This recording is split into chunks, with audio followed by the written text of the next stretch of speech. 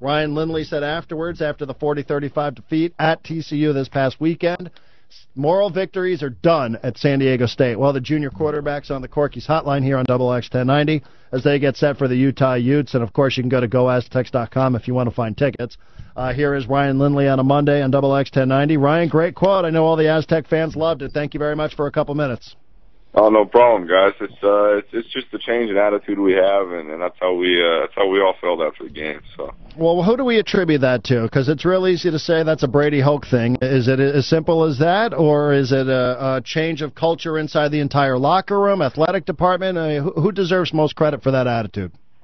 You know, I think it's a lot with Coach Hoke and what he's done, but at the same time, like you said, it's been up to our seniors and the leaders on this team to get everyone to buy into that mindset and that attitude. So it's our senior leadership on this team is great this year, and they've done a great job of getting this team together. And we're a tight knit group, so we all think alike, and we're all on that page. Was there a time where moral victories, though, were a 40-35 defeat at TCU, you know, the number 3 team in the country? Was there a time where that would have been okay?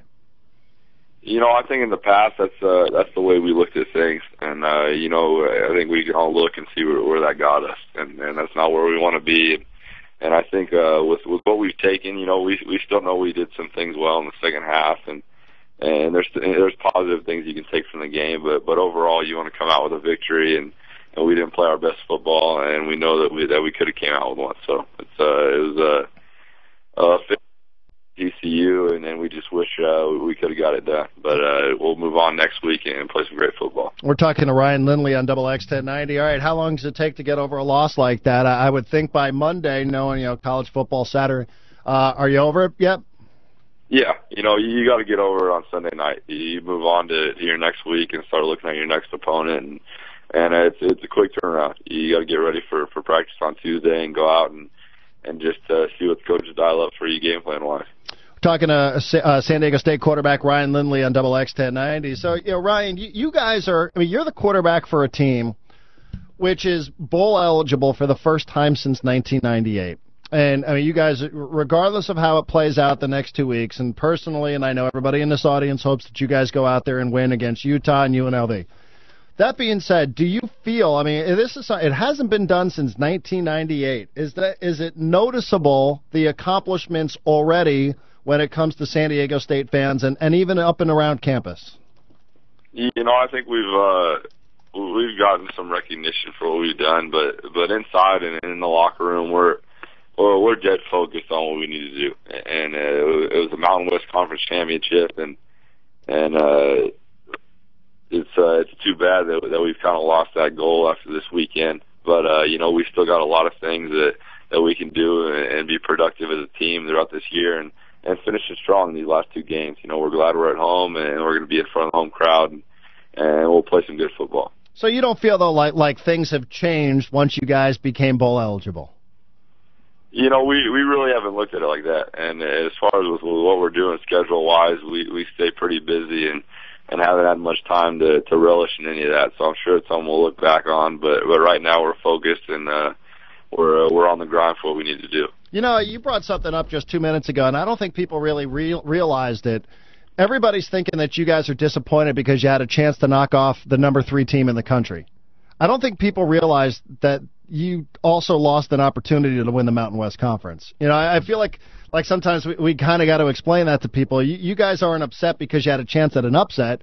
You're upset because you would have won the Mountain West Conference, we think.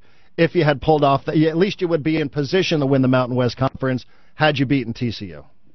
Yeah, that was the biggest thing for us. You know, going into the game, we really, you don't pay much attention to rankings or anything like that. I mean, we knew TCU was a good team, and you have to respect that. And you know, coming in, you got to play some good football. But at the same time, it was all about, and since conferences started, it's always been about just going for that Mountain West Conference championship this year, and it's a goal that we fell short on. But it doesn't mean we can't finish up strong and possibly have a 10-win season. You know, it's funny because I think people hear Brady Hoke say that stuff. Your head coach, he was in studio, and I asked him about that, about going to a bowl game, and he looked at me like he was going to kill me first and foremost. And he's like, no, our goal is to go out there and win the Mountain West Conference. And sometimes, you know, people just put that stuff off to the side, and they think it's lip service. your head coach really, I mean, that is what he's all about, winning the Mountain West Conference, right? I mean, can you explain that to the fans who think that sometimes these coaches are just saying that stuff because it sounds good? No, I mean, that's been since last year and since January when we started training for this season.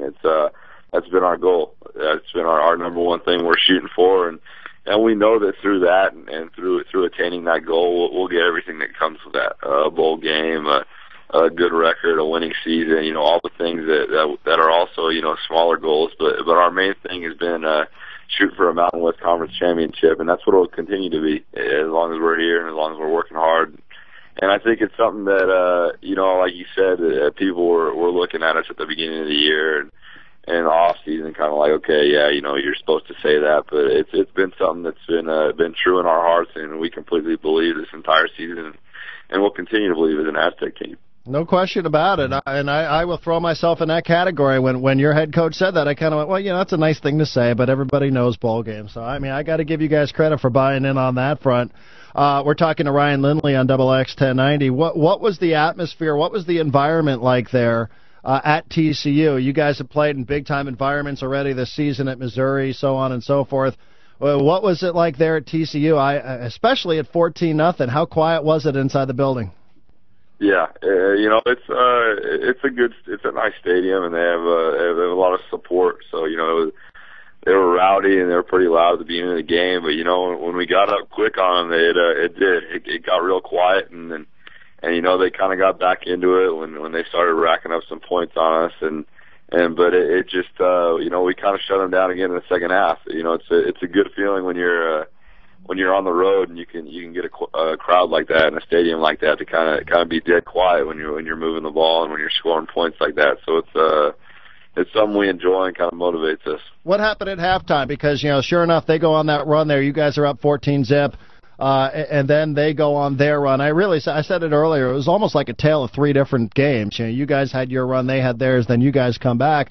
What was it like at halftime? Because I know a lot of people probably gave up on the game at the half. What was it like for you guys inside the locker room?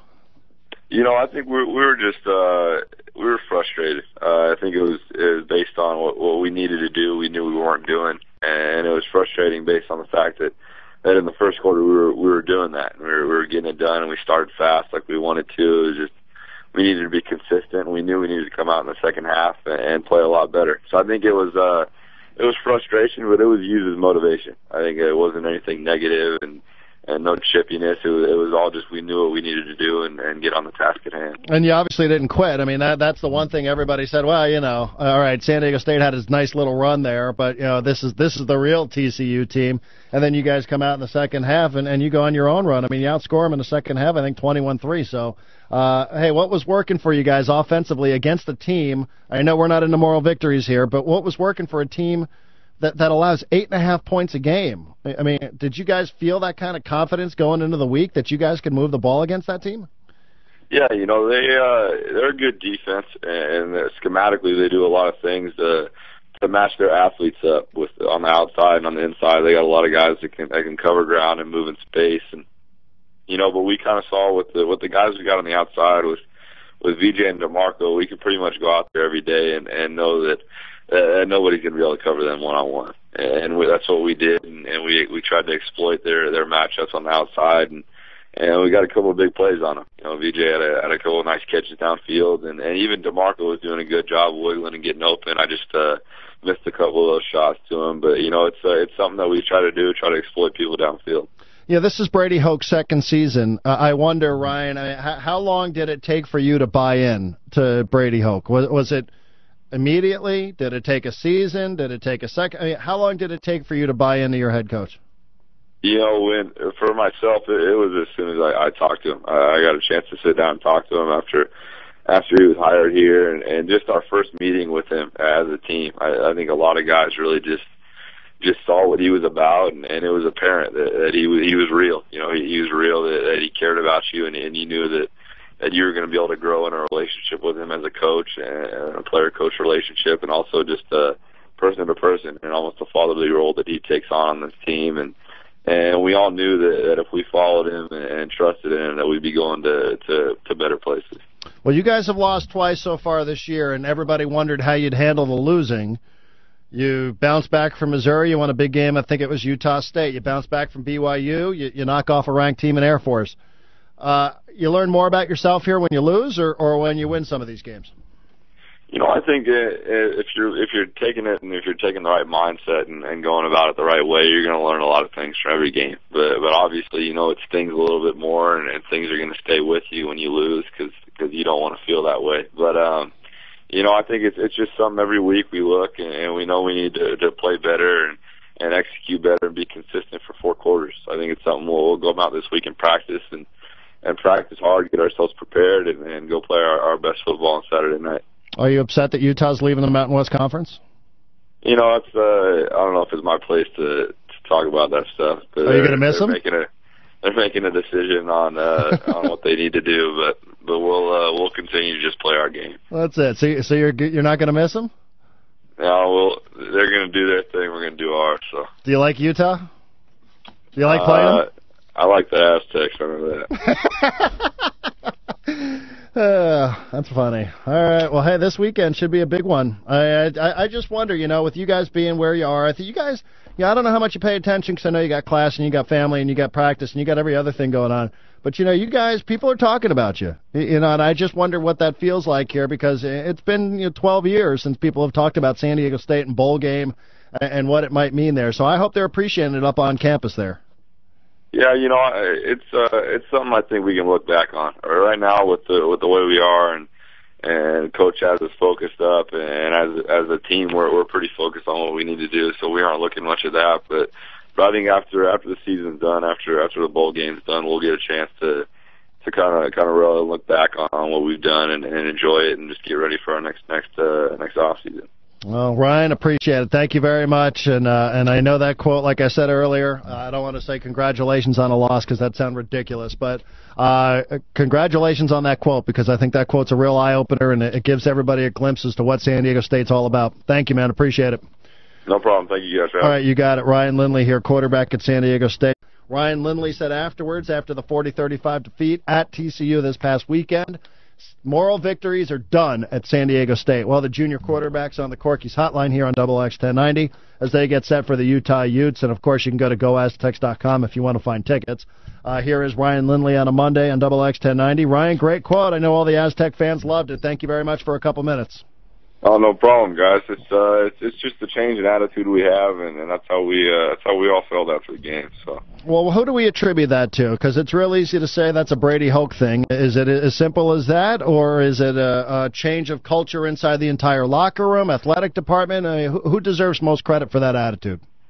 I think it's a lot with Coach Hoke and what he's done, but at the same time, like you said, it's been up to our seniors and the leaders on this team to get everyone to buy into that mindset and that attitude. So it's our senior leadership on this team is great this year, and they've done a great job of getting this team together. And we're a tight knit group, so we all think alike, and we're all on that page. Was there a time where moral victories though were a 40-35 defeat at TCU, the number 3 team in the country? Was there a time where that would have been okay? I think in the past that's the way we looked at things, and I think we can all look and see where that got us, and that's not where we want to be. And I think with what we've taken, we still know we did some things well in the second half, and there's positive things you can take from the game, but overall you want to come out with a victory, and we didn't play our best football, and we know that we could have came out with one. So it was a TCU, and then we just wish we could have got it done. But we'll move on next week and play some great football. We're talking to Ryan Lindley on XX 1090. All right, how long does it take to get over a loss like that? I would think by Monday, knowing college football Saturday. Are you over it yet?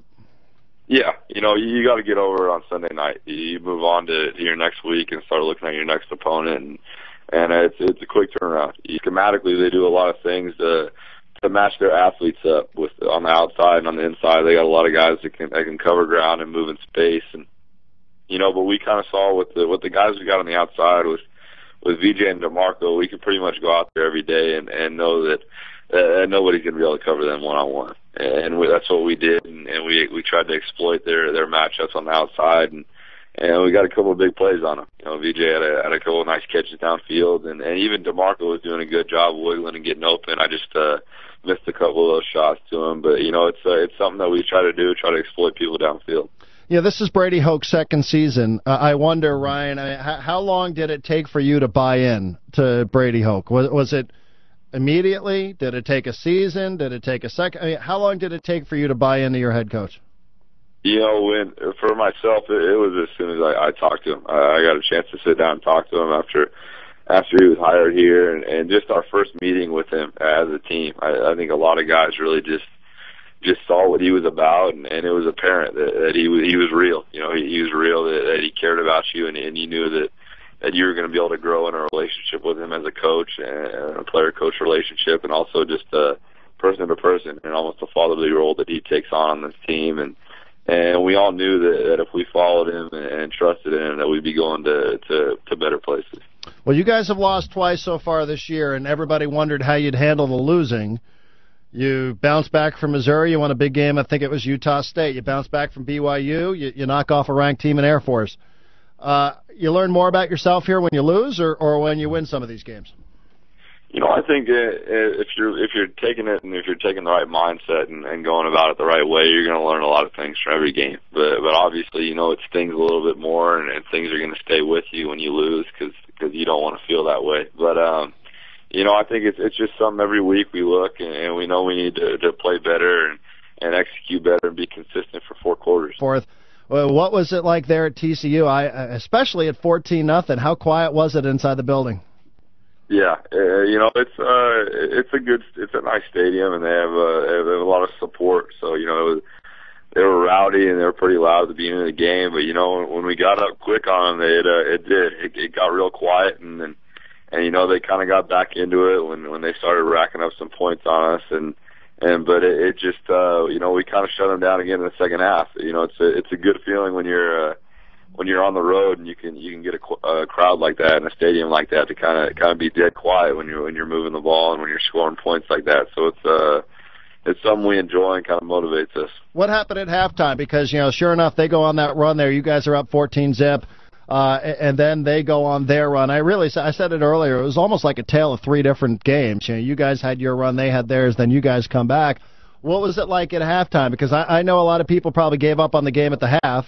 What was it like for you guys inside the locker room? I think we were frustrated. I think it was based on what we needed to do. We knew we weren't doing, and it was frustrating based on the fact that in the first quarter we were doing that. We were getting it done, and we started fast like we wanted to. It was just we needed to be consistent. We knew we needed to come out in the second half and play a lot better. So I think it was frustration, but it was used as motivation. I think it wasn't anything negative and no chippiness. It was all just we knew what we needed to do and get on the task at hand. And you obviously didn't quit. That's the one thing everybody said, well, all right, San Diego State had his nice little run there, but this is the real TCU team. And then you guys come out in the second half and you go on your own run. You outscore them in the second half, I think 21-3. So, hey, what was working for you guys offensively against the team? I know we're not into moral victories here, but what was working for a team that allows 8.5 points a game? Did you guys feel that kind of confidence going into the week that you guys could move the ball against that team? Yeah, they're a good defense, and that's the biggest thing for us. Going into the game, we really you don't pay much attention to rankings or anything like that. We knew TCU was a good team, and you have to respect that. And coming in, you got to play some good football, but at the same time, it was all about and since conferences started, it's always been about just going for that Mountain West Conference championship this year, and it's a goal that we fell short on. But it doesn't mean we can't finish up strong and possibly have a 10-win season. It's funny because I think people hear Brady Hoke say that stuff. Your head coach, he was in studio, and I asked him about that, about going to a bowl game, and he looked at me like he was going to kill me first and foremost. And he's like, no, our goal is to go out there and win the Mountain West Conference. And sometimes, people just put that stuff off to the side and they think it's lip service. Your head coach really, that is what he's all about, winning the Mountain West Conference, right? Can you explain that to the fans who think that sometimes these coaches are just saying that stuff because it sounds good?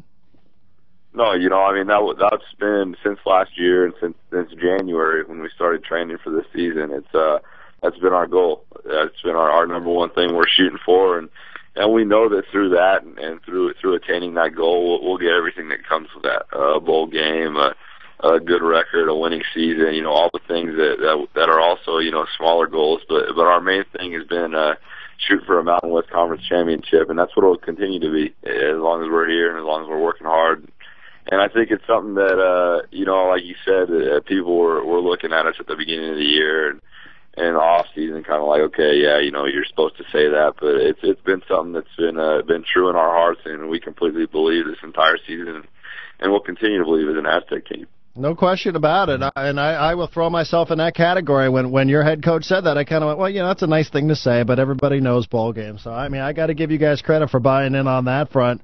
We're talking to Ryan Lindley on XX 1090. What was the atmosphere? What was the environment like there at TCU? You guys have played in big-time environments already this season at Missouri, so on and so forth. You got to get ready for practice on Tuesday and go out and just see what the coaches dial up for you game plan-wise. Talking to San Diego State quarterback Ryan Lindley on XX 1090. So, Ryan, you guys are, you're the quarterback for a team which is bowl eligible for the first time since 1998. And, you guys, regardless of how it plays out the next 2 weeks, and personally, and I know everybody in this audience hopes that you guys go out there and win against Utah and UNLV. That being said, do you feel, this is it hasn't been done since 1998. Is it noticeable, the accomplishments already, when it comes to San Diego State fans and even up and around campus? I think we've gotten some recognition for what we've done, but inside and in the locker room, we're dead focused on what we need to do. And it was a Mountain West Conference championship, and it's too bad that we've kind of lost that goal after this weekend. But we still got a lot of things that we can do and be productive as a team throughout this year and finish it strong in these last two games. We're glad we're at home, and we're going to be in front of the home crowd, and we'll play some good football. So you don't feel, though, like things have changed once you guys became bowl eligible? We really haven't looked at it like that. And as far as with what we're doing schedule-wise, we stay pretty busy and haven't had much time to relish in any of that. So I'm sure it's something we'll look back on. But right now we're focused, and we're on the grind for what we need to do. You brought something up just 2 minutes ago, and I don't think people really realized it. Everybody's thinking that you guys are disappointed because you had a chance to knock off the number 3 team in the country. I don't think people realize that you also lost an opportunity to win the Mountain West Conference. I feel like sometimes we kind of got to explain that to people. You guys aren't upset because you had a chance at an upset. You're upset because you would have won the Mountain West Conference, we think.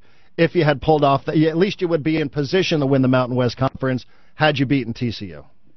Yeah, that was the big